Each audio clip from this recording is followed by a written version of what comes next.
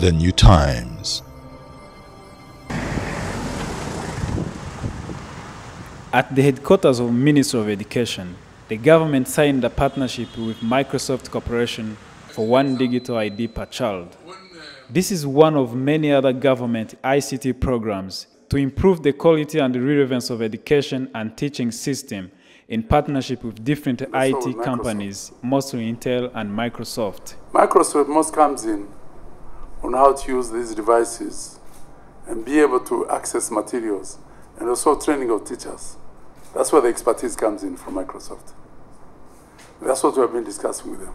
In this new engagement of one digital ID per child, Microsoft will provide broadband connectivity and cloud storage called Office 365 Cloud, which will enable the interaction between students and teachers.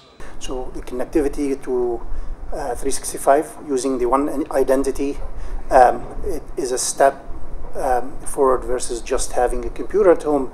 We use our phones today to communicate. We use our phones to write.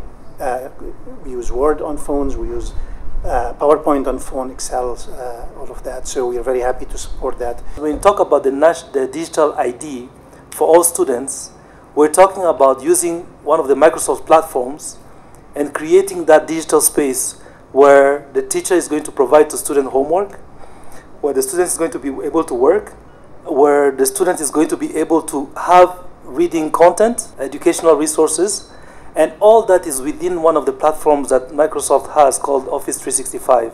And we are still developing and closing quickly on how that's going to work through the master plan that we are working on. The government's 7 years target is that in 2017, 30% of students from primary and secondary schools should be able to use ICT in education and 50% at the university level. But we believe with the help of our friends, Microsoft, we should be able to go beyond that, especially using the modern technology of one identity per child. In addition to that, and still as part of that legal framework, we are also working on connectivity. There's a lot of opportunities, a lot of advanced research that Microsoft is working on how we can reduce the cost of connectivity within the educational space. Since 2010, the government and partners have distributed 204,000 computers as one laptop per child, and the program has been an example to many other countries.